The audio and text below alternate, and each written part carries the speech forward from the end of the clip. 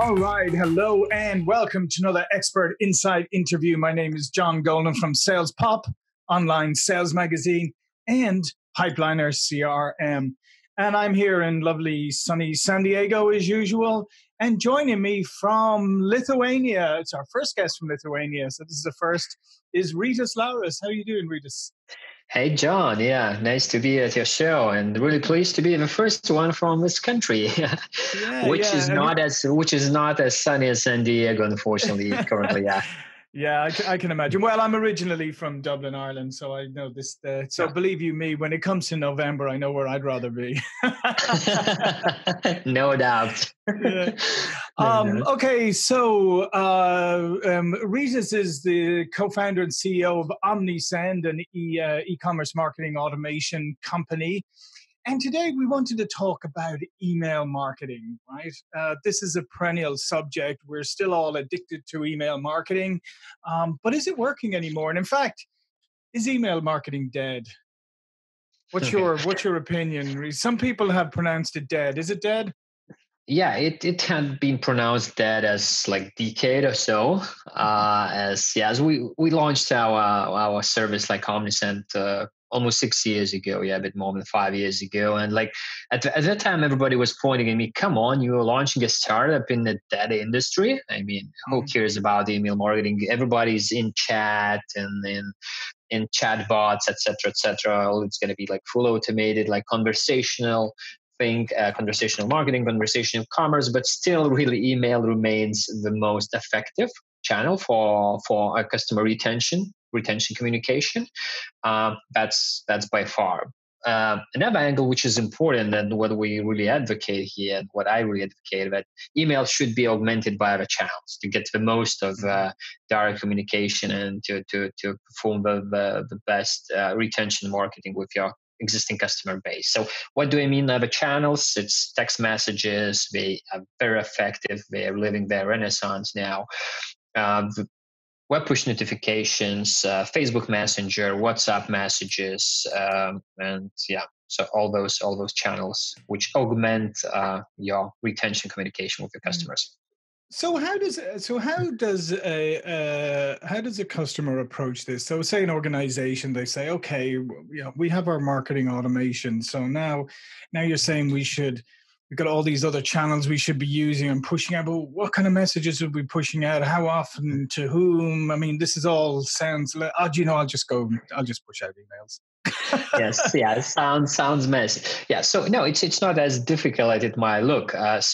You should start as an organization or as a marketer with a first step, start collecting consents for communication through different channels.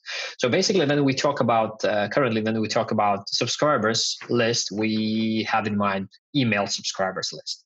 So that's a first change that, expand the definition of subscriber. Part of email subscribers, Facebook Messenger subscribers, text messages subscribers, like SMS subscribers. So start collecting consents and allow your customers to choose the most preferred channel or two channels. So more channels you have as a marketer, the better communication you can do that. So it's the first thing, like expand the understanding of what subscriber is. So can I just ask you there, if you put in your experience, if you offer these choices, to consumers, will they choose? I mean, or will they just? I mean, in your experience, or will they opt out of everything, or will they go, oh, this is good, now I can choose my preferred communication method? It really depends on the context. So let's say vast majority of our customers are e-commerce stores, online stores, those who do have an online transaction. So the vast majority of data I'm sharing is based on that kind of businesses. So let's say this is a checkout. So traditionally in the checkout, the customer is being asked to leave their phone number and email address. So having like two consent checkboxes that, okay, should you give us a consent to communicate via text messages, or should you give us a consent to communicate via email? So this is a good context. Let's say for a messenger, for more communication, like messenger kind of types, it's very good to put in a product page. Let's say it's a out of stock product. So would you like to be updated when it's back on stock? Facebook Messenger, WhatsApp. So it's kind of, it's not that directly promotional stuff. It's more kind of we're gonna send you updates. We're gonna remind you about our brand at the same time, but we will not be pushing you to buy what you are not willing to buy. Right. So it's all about the context. Usually, you should not be listing like all of those in one list, as people will not be choosing all of those different channels, but like contextually it might be very effective, and that's how you collect. And let's say John is browsing our store of a product which is out of stock. He leaves a consent to communicate via Facebook Messenger. Then when John is back, because we inform him that we have restocked and he's completing a purchase, then we are asking for consent to communicate via email and text messages. Right.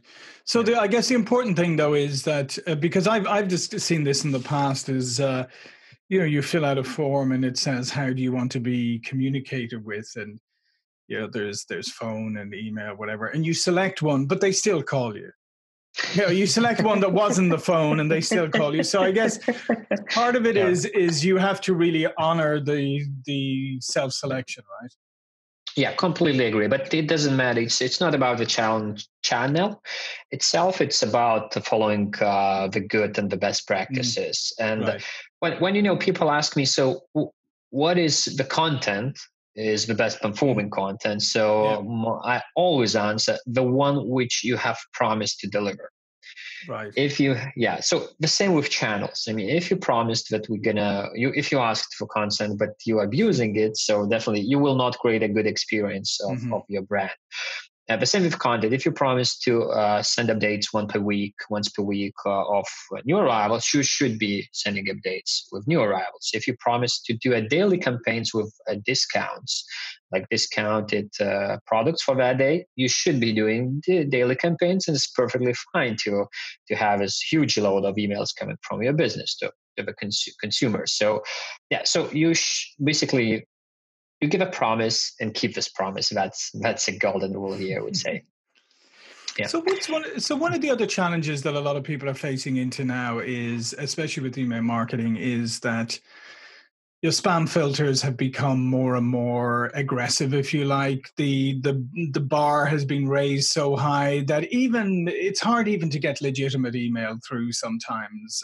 So what advice do you have for email marketers who are bumping up against this issue where they're ending up on blacklists when they shouldn't really? Their messages, even when they've consented to, are ending up in spam folders.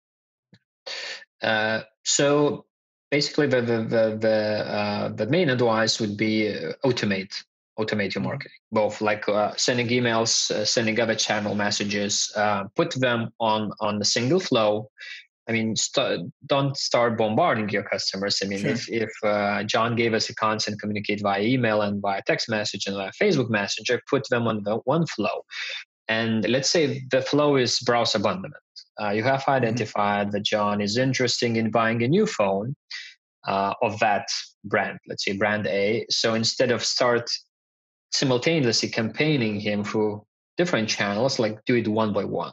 Start an email campaign first. If it's being SMS, then we send notification, then it's one by one. And if John has the gets back, if what you're willing actually to achieve.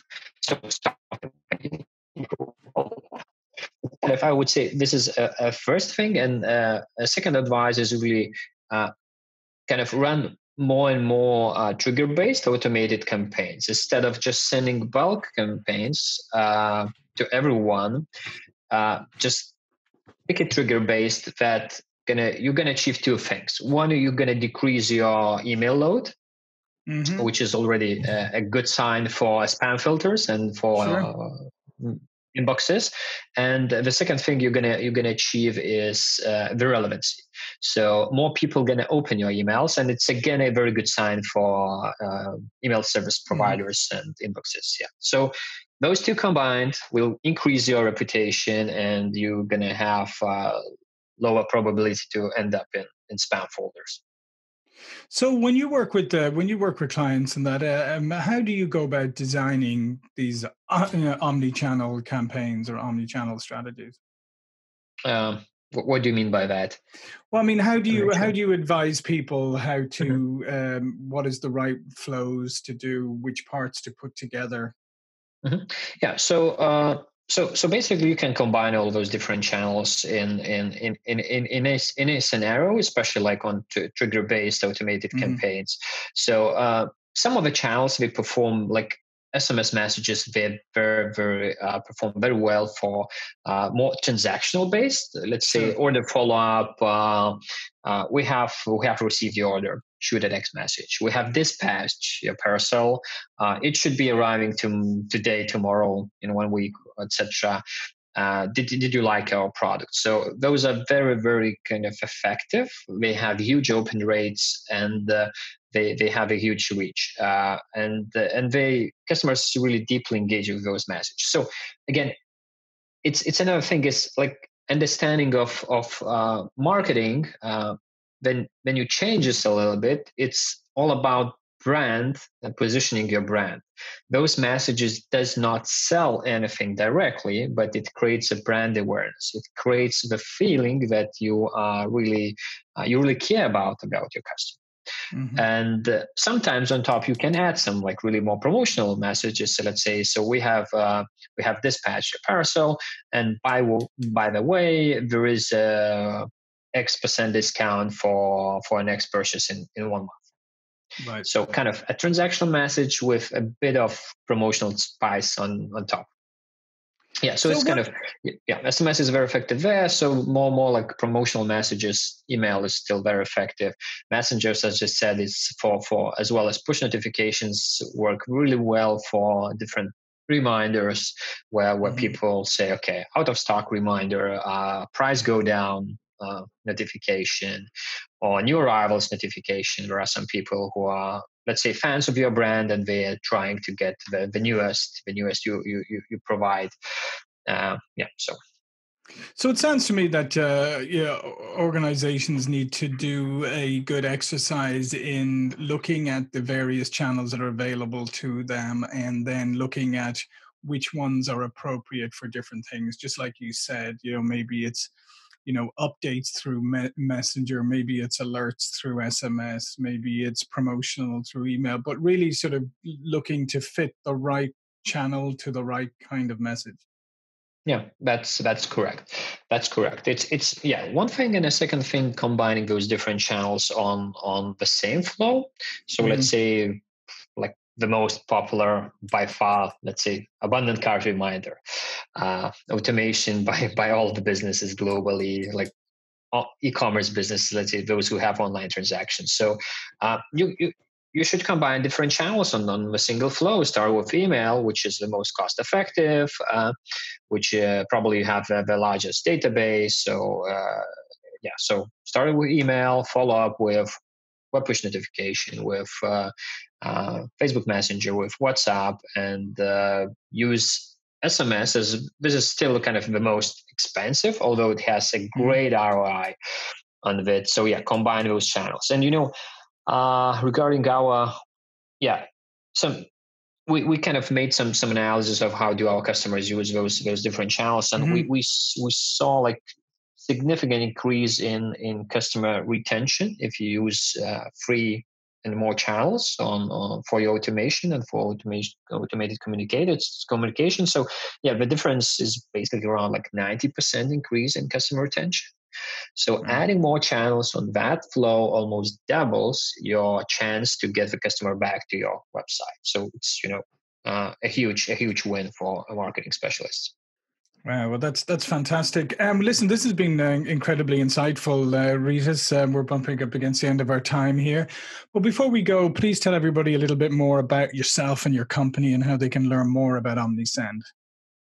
Yeah, so Omnisend is marketing automation solution, omnichannel marketing automation solution. Yeah, Mhm. so we strongly believe in what we preach. That yeah, so we do have emails, we do have text messages, web push notifications, Facebook Messenger, WhatsApp, as well as synchronization with your Google and Facebook ads to create lookalike audiences to create better retargeting campaigns. Yeah, we basically serve mid-size, small to medium-size online stores.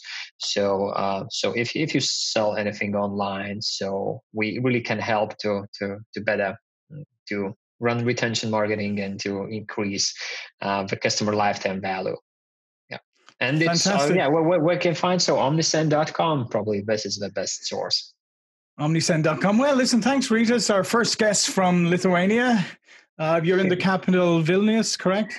Yeah, that's correct. Yeah. Thanks, John, for hosting me. All right. My name is John Golden, SalesPOP, online sales magazine, and Pipeliner CRM. See you all for another expert interview really soon. Thank you.